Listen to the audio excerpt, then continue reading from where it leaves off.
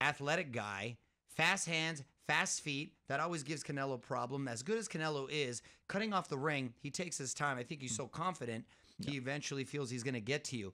But those issues don't make it look like he's maybe coming on as strong, or he may be a bit off. I also think that people, when they do a little better than they're supposed to, and then all of a sudden they're overachieving and they're sort of grading on a curve. You understand what I'm saying? Yeah. So I thought Plant did box well, came in prepared, didn't seem overwhelmed by the moment, but was not committed to standing and ever trading with Canelo to really kind of inflict his damage, and you needed to earn his respect. I don't think he ever did earn Canelo's respect. Mario, I had it more or less 7 rounds to 3. First 4 rounds, I had a 2-2. Maybe the 5th or 6th could have gone either way.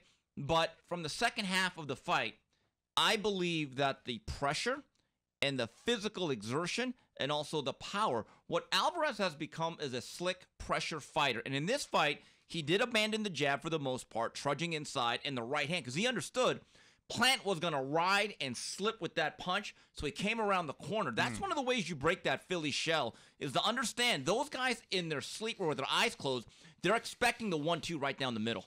So you have to break that pattern and come around the corner, and eventually he chipped away. Pressure, bust, pipes. I also feel that people, when someone does better than expected, they automatically think they're winning. Yeah. I just thought he showed why he's on a different level above him and anyone else in that division. Absolutely. And let's take a look at the road for Canelo Alvarez. This was his 4th fight in 11 months, December of last year. He wins his first belt, 12-round decision over Callum Smith. And then in February, mandatory defense against Avni Yildirim, knocked him out in 3. Then in May, Billy Joe Saunders broke his eye socket, TKO in 8, and now 11th round stoppage over Caleb Plant. The man is carrying the sport. Literally, he's the best fighter and the biggest star in the sport.